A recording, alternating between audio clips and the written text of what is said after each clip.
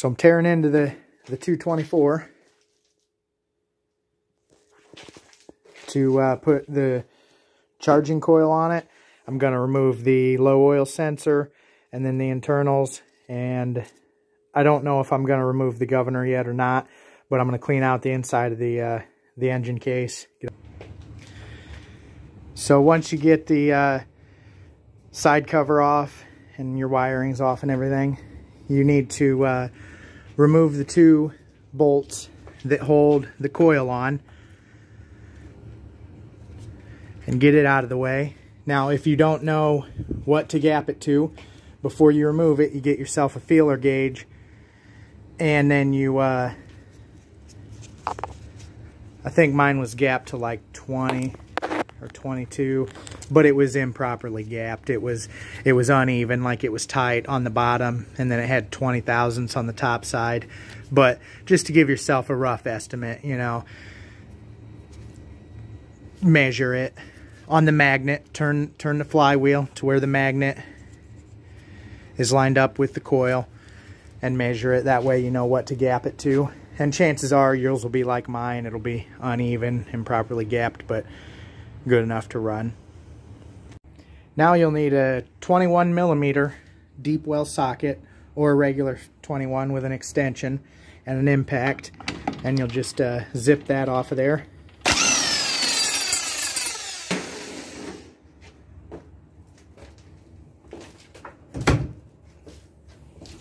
And then all this will come off. Now to get the flywheel off, you'll need a pry bar. And what you do is you put the nut back on, just thread it on by hand, just to where it's almost flush.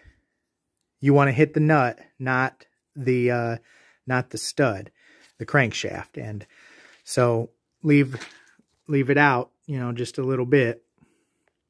And then what you'll do is you'll get your pry bar, like back in here like so. Pry gently. You don't want a whole lot of pressure. And then you smack this with a big hammer, and it'll break it loose. That's how you get the old flywheel off, the original flywheel. All right, so I got the stock flywheel off. I've got the flywheel from the Hyson, the blown up Hyson 196. What I'm going to go ahead and do is test fit. Before I put the charging coils on, I'm going to go ahead and test fit the Hyson flywheel. Make sure it's good. You might want to use like some lapping compound, put on there some valve lapping compound, whatever.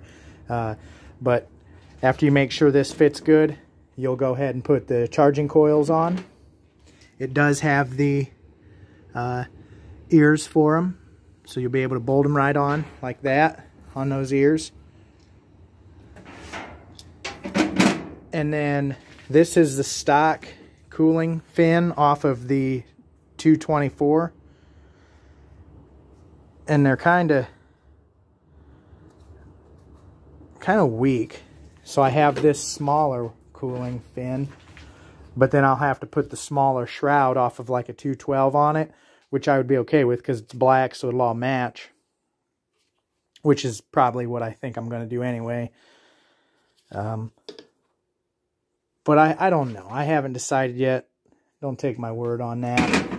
I'm not sure if it needs those extra cooling fins for the engine. It doesn't. I don't see why it would. But that's where I'm at so far. All right, now when you got your coils bolted in, you'll back this screw out, just loosen it. That way you can swing this out of the way and tuck your electrical wire back behind it. There's like a perfect spot for it right there that gives it plenty of room. It's not gonna pinch it or nothing. And now we're ready to put the flywheel on. So we'll get that put on. And then you'll want to make sure that it's not interfering with your coils. So make a couple rotations. Make sure that there's no clearance issues, and then from here you'll decide what you're going to do as to whether you're using the original cooling fin. I'm going to go ahead and I'm going to use this smaller cooling fin. All right, so we got the Hyson charging coils, flywheel, cooling fins, and then this cup. You'll need the shorter cup if you're going to do the shorter fins. So you don't want to use the shorter fins with the thicker housing, because I think that can interfere with the airflow and your cooling. So you know, if you want to use this the red housing, the original housing, you have to use these cooling fins. But what I'm going to do is, you know, I've got the shorter cooling fins, the shorter cup, because the original cup is a lot longer, it would interfere. I've got the Hyson 196 housing. What I'm going to do is I'm going to pull this pull start off and put on the Hyson housing. That way it's still got the sticker on it. I think that's cool, because that will really be the only way you'll be able to tell this is, you know, a 224 is the valve cover, because I'm taking all this off. I'm not leaving this tank on it. The exhaust is going, the airbox is going, it's all coming off, and I'm putting other stuff on it.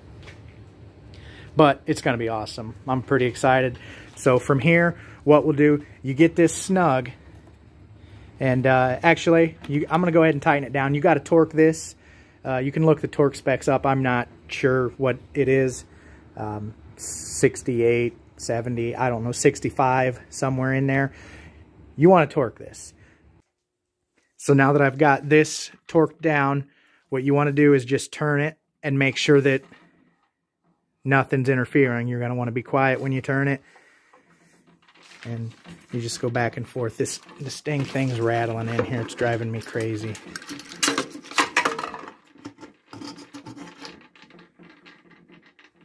What is rattling, making all that noise?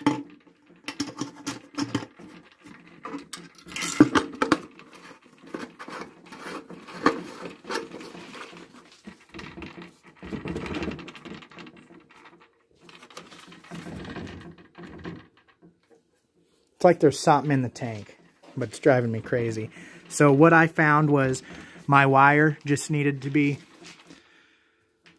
when I went right here, it was catching the wire and I could hear it. So what I did is I just, you know, you use a screwdriver, position it so where you can get your finger in there or whatever, and you just get your wire out of the way, and then you'll make sure that it don't catch. Now I'm ready to do the coil, and then the cover and the pull start, and then I'm going to crack the back side of the case open and clean out the shavings from the inside of the motor, remove the low oil sensor, and I always recheck the rod bolt torque on these, just because, you know, we're going to disable the governor. We're going to be running at high RPMs. I've seen them back out from the stock head or the stock rod and blow it. So I always just retorque them.